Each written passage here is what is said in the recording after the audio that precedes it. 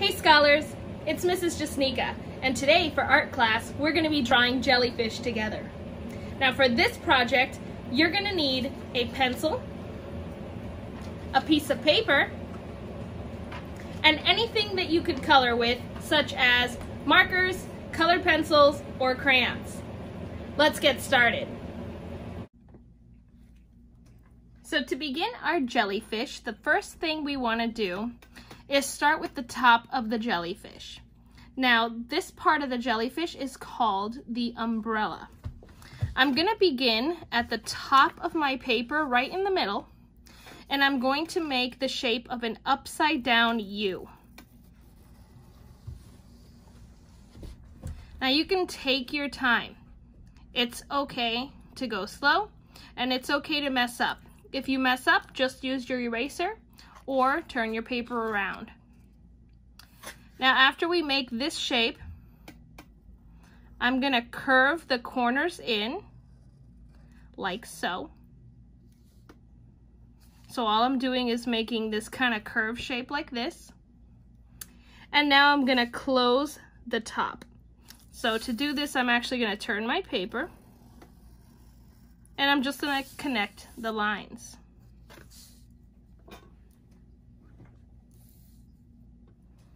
Now, we're going to make the tentacles. So there's all kinds of different jellyfish, and they all have different tentacles.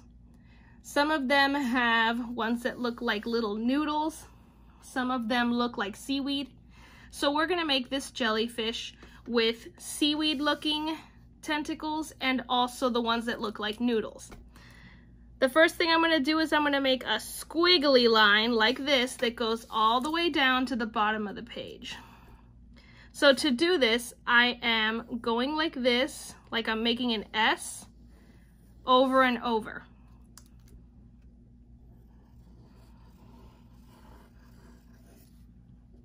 Now I have to make the other side. So again, I'm starting at the top where the umbrella of the jellyfish is. And I'm gonna keep making squiggly lines and then connect it at the bottom. Now I'm gonna make another one. This one, I'm gonna make it go out. That way it looks different. Now you can have a lot of fun with these because you can just keep making wiggly lines and see what shapes you make. I'm going to make one more. This one's going to come up and then down. And then I have to close it. So I'm going to make another squiggly line next to it and then close it. So those are the 3 tentacles that I made here. The rest of them are going to be much easier to make. So the rest of them are going to look kind of like wavy noodles. So I'm going to start here, and I'm just going to go down. It's okay if the lines go on top of each other. And then I'm going to put another line right next to it, and then close it at the bottom. And I'm going to keep making these wavy lines, and then another line next to it, until I have probably like 5 or 6 of these little noodle tentacles. Now, you notice that here and here, the tentacles crossed on top of each other.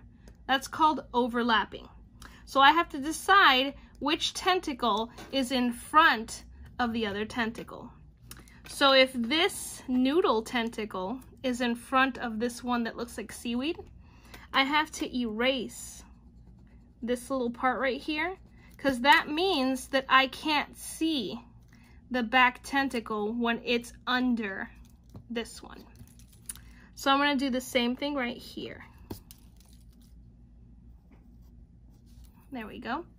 So every time I make a tentacle, I have to decide if it's going to go over or under. So here I'm going to make this one go behind this other one. And then it's going to come down behind, so I don't have to draw it. Then it comes down.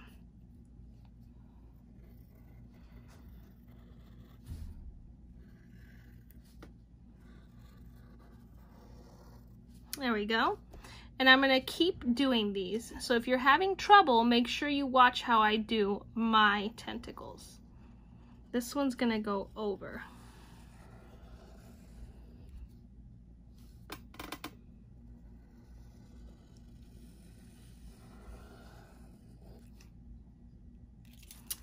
Since this one is over, I have to erase.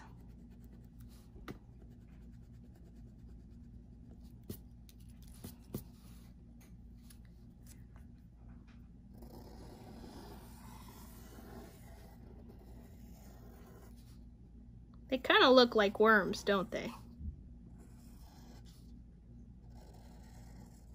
Now remember, if you mess up, you can always erase. And some mistakes are hidden when you color anyway. Now I said I was gonna do 5 of these noodle tentacles, but I think I might actually put like 1 or 2 more. And these are gonna be behind. So let's see, let's start one here. I'm gonna go behind here. That means I'm not gonna draw it. It's gonna go behind this,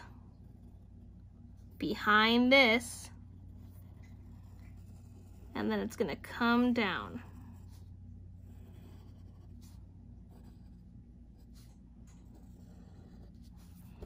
There we go. And now I'm gonna do another one over here. Let's see.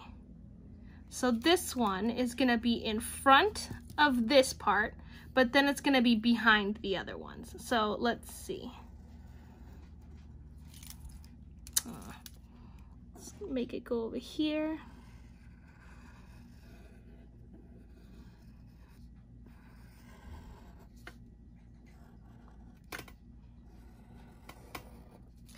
So I'm going to erase right here. And then I'm going to erase right here. And now I have all of my shapes. I see that this tentacle over here is much longer than this one. And I kind of want them to be sort of even. So I'm going to make this tentacle a little bit longer, not a lot. There we go. And that's personal preference. It isn't necessary to make them all the same size. Jellyfish have all sorts of sizes for their tentacles. Now, because I like to draw eyes on everything that I do, I'm gonna draw little eyes on the umbrella of my jellyfish. I don't know why I like doing that, but to make eyes and a mouth on your jellyfish, I'm going to make 2 eyes first. I'm going to put them kind of low. So I'm going to start with a circle shape. And again, if you mess up, it's okay. You can always erase. And then I'm going to make another circle shape. And you want them to be pretty even in size. That way it doesn't look like they're confused. Now inside of the circles, I'm gonna make another little circle on the top right, and then a little circle on the bottom. These are gonna be the shines of the eye. So if you look at someone's eyes, there's light hitting the eye and it's not completely one color. Now I'm gonna color this part in. Now I'm just doing this with my pencil for right now, but when I get the markers out, then I can color it in with that. There we go. And now I gotta make a cute little mouth in the middle. So this can go right in between the eyes, just like that. Now I like to have a background for my drawings. So let's see, he is in the ocean. I think it's a he at least. So I am going to draw maybe a piece of seaweed over here. And we kind of already learned the shape of seaweed. And then another line that's wavy. This is the other piece.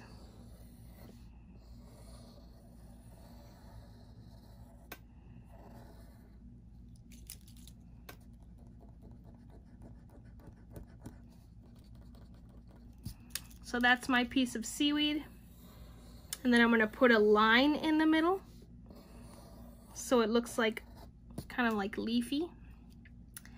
Then I'm gonna put a couple of little bubbles, because when I see pictures underwater, I usually see little bubbles.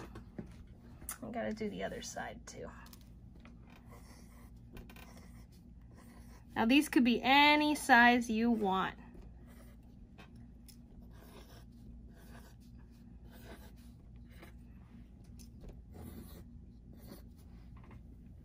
One more thing I'm gonna do is I'm going to put the floor. So the ocean has a bed, is what it's called, and that's just the ocean floor. So to do this, I'm just gonna make a line from this side of the paper all the way to this side of the paper, but it's gonna be behind my jellyfish. So it doesn't have to be perfect. In fact, I want my line to look kind of squiggly. And it's okay if it goes up and down, because the ocean floor is not perfect. It's just sand. And sand isn't perfectly flat. These little dots that I'm doing is just to let me know that this ocean floor is sand. And maybe I'll even add a little seashell on the floor here. So let's see, what kind of seashell? Well, I know that there's one that kind of looks like this.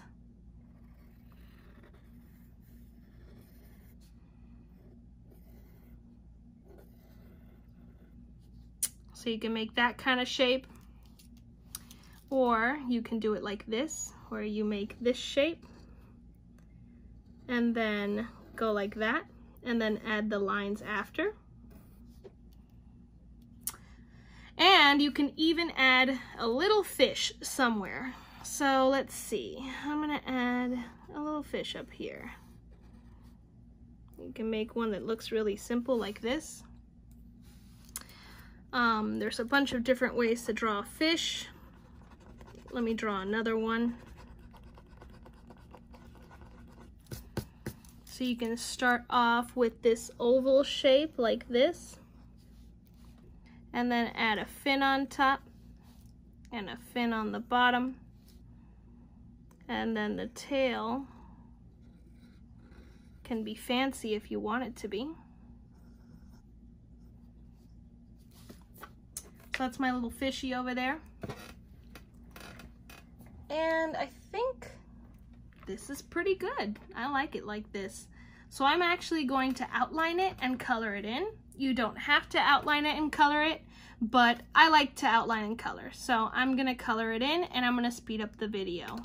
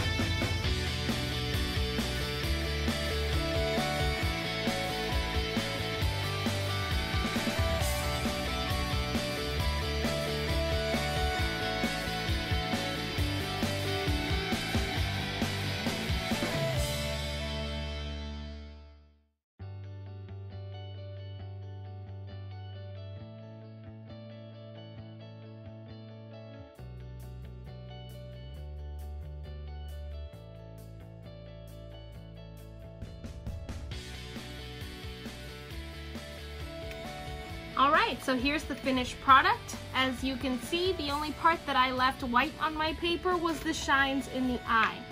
I like to try to color as much of the paper as possible, but it's okay to also leave it blank if you have no crayons, colored pencils, or markers. So here is my little jellyfish. Thanks for watching, everybody.